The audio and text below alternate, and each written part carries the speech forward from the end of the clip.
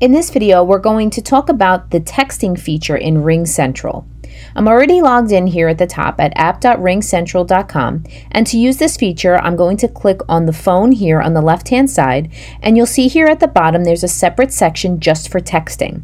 Underneath the text bar here, you'll see all of the conversations that I'm currently having. So I do have one that I'm having right now. And if I click on that conversation, I'll be able to see that whole conversation here in the center. It's very easy to send a message back to somebody. All you have to do is write into the text message box here. And then once you do that, you go ahead and press return, and that will send the message for you. And you can also attach a file, or you can put an emoji if you wish. And just like all of the other items on RingCentral, you have your shelf here. If you would like to keep it expanded, you can, or you can collapse it depending on whatever you like. So we'll just leave it expanded for now.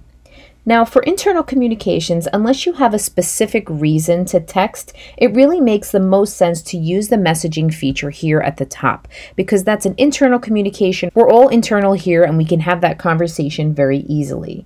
And another concern that people might have when they're texting, especially when they're using the mobile app, is they're worried that their personal phone number might be sent out to somebody else when texting. But this is not the case. When you're using RingCentral and you're using any of its features, that will basically only send out and only use your RingCentral phone number. So there's no worries. There's no personal information that will be sent out to anybody.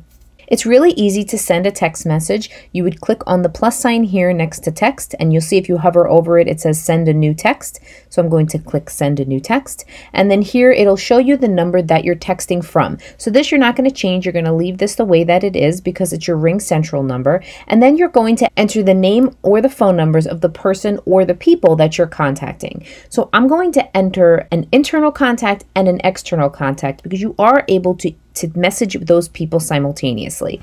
So if I just type in an internal contact here, it'll put the name there. And if I want to put in an external phone number, I would just type the phone number as is. I'm going to do that now, and then I'm going to press enter on my keyboard. So now I have an external number here, and here is my internal number for my colleague. Now you'll notice that the create group text option is checked off. This means when I send this message, this will be one conversation with every person that is associated with this to field. So the conversation we're having is together. We'll be able to see what the other person says, and it will be public knowledge for everyone in that conversation. If you do not want to have a group message where everybody can see what everybody else says, you would simply just uncheck where it says create group text, and that will send individual messages to the people that you have here in the to field. And just like before, it's very easy to send a text message. You would just type in your message here, and you can attach a file or include an emoji as well. I'm not going to send this specific message, but if I were to do that, I would click on send, and that would then send the message for me, and the conversation would appear on the left-hand side under text. Now, if you aren't interested in texting more than one person, so we're just going to X these out here just to give you an idea of how to do that. If I just type in one contact here, the name will show up here.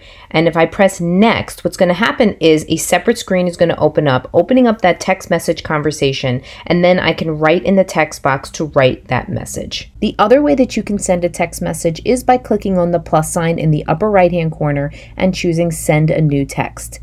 Now, the same information is going to come up. We would just put in our information here of our internal colleague, and we can type our external number in next to it, and that would send the text to that person. And that's how you can text using RingCentral.